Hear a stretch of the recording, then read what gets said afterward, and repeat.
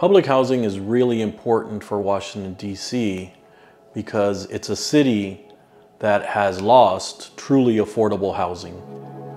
Public housing is actually the last vestige of real affordable housing in the district. People pay 30% of their income.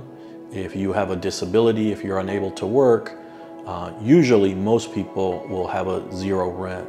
We are working with public housing residents who are the leaders, who have the lived experience and know the solutions, to build power for them, to be able to support them in identifying the issues and building strong campaigns so they can push their demands forward. The main problem with public housing is that there is no accountability. It has been neglected by every administration for years.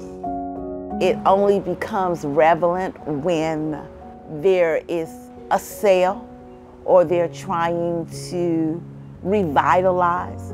DC Housing Authority should respond just like any other landlord when there are problems and things need to be done. I'm a single mom, so I can't afford to live where I want to live, and public houses is supposed to be for people that have low income, that needs it, that it's hard to live in DC, it's expensive, and we just need help. We just need a little help.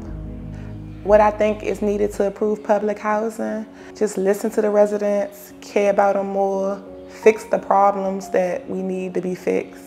Be able to have the knowledge to speak out and just know that your voice being heard, it really helps. So I just feel like they should have more programs and processes in place to help people. They should have people who want to help people. My experience working with Empower DC is awesome.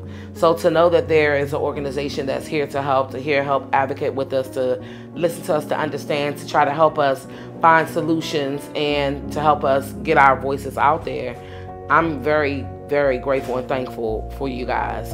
In order to improve public housing, you should come directly to the residents and ask them their concerns. Empower DC has gave me the tools and helped me rally up my residents and keep in communication with the residents at Berry Farm. The trick is to put you in bondage where you have to go by their rules and they don't listen to the residents.